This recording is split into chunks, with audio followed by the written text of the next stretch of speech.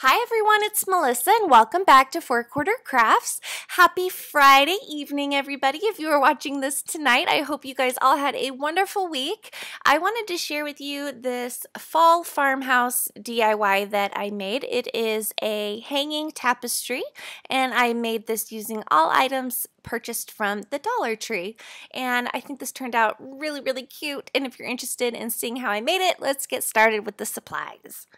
I used a black and white striped rug, a nunchucks toy, which I'll get to in a minute, some decorative nautical rope, a black and white buffalo check head wrap, which I'm obsessed with, and 5 burlap leaves. So we're going to start with this toy. Now, if you can see these nunchucks, you can actually twist them to make some kind of like ninja sword, or I'm not sure what it is. But when I figured out by looking at the package that you could twist this together, I knew I wanted to use this for this project. So I just combined it to make the portion of the project that I could hang the tapestry on.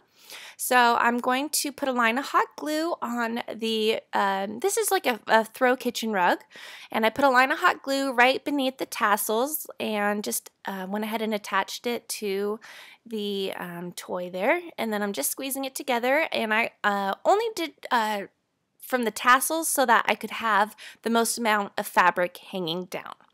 So now we're going to start with the nautical rope, and I'm just going to spell out fall in cursive. So here I am figuring out the placement and how big I actually want to make the fall sign for spelling it out. So this isn't exactly how I'm doing it. You guys will see how I do it in just a second, but it's really important just to figure out the size and the spacing first. So that is what I'm doing here. And now we're going to start hot gluing. So I just put some glue on the beginning of the F and curved it around. And you guys will see I'm going to alternate between putting the glue on the rug part or the rope. It just depends on the angle that I'm working with. Either way is fine, whichever way you're comfortable with. So I'm just going to make my F, and here I'm showing you how I kind of curve it around. So I'm going to actually make it look like an 8, if that makes sense. So my rope will be coming from the center of the F to go into the A. So you can see how it's overlapping. The bottom left rope is overlapping in the center. And so I'm gluing that down. And then my A, there you go, I'm making a curve. So I am going to put a dot of hot glue to keep it in place and put some more glue there and then bring it around the bottom. And then I'm going to double up the rope again to make the right part of the A. And there's the glue holding it down. And then the L's are pretty simple, self-explanatory. You just want to put the glue. And the only thing you want to make sure of on this part is that the top of your L is the same height as the top of your F. That way it just, looks uniform. It just looks like it's supposed to be that way.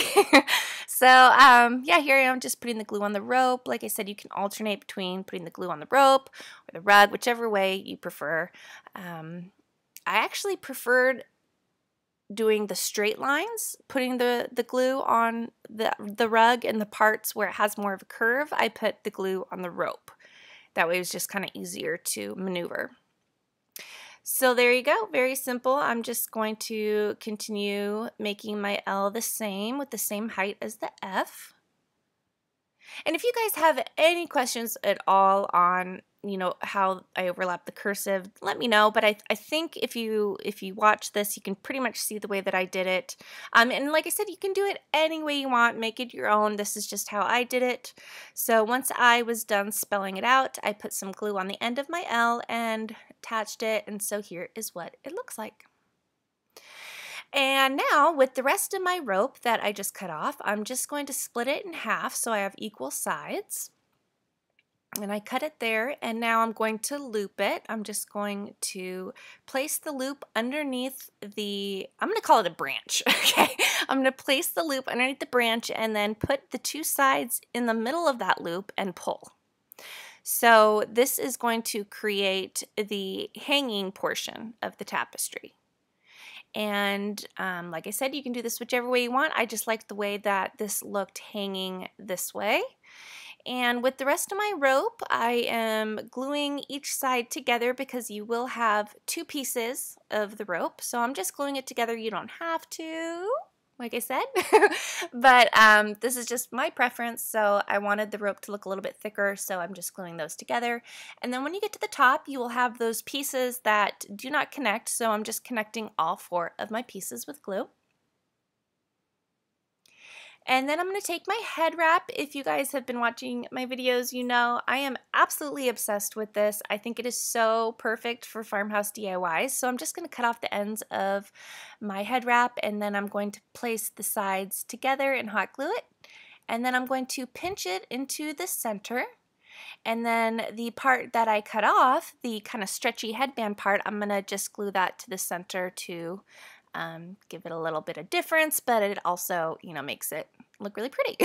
So now I'm going to take 2 burlap leaves, and I cut the bottoms off, and I am just gluing those together and putting more glue to place my bow. And there you go, very simple. And then just adding this to the top where my ropes connect, putting more glue and hanging it. And then I'm going to take my other 3 burlap leaves. These have the stem that is like a wire, so all I'm doing is bending it. I didn't want to glue it in case I wanted to take it off and maybe change it out in the future, but all you have to do is really just bend the wire and it will hang perfectly for you.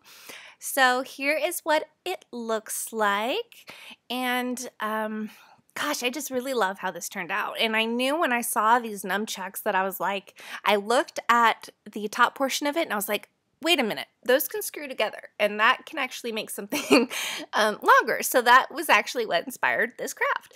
I would actually probably love to make like a window kind of craft. But anyways, I hope you guys enjoyed this video. Have a wonderful evening, and I will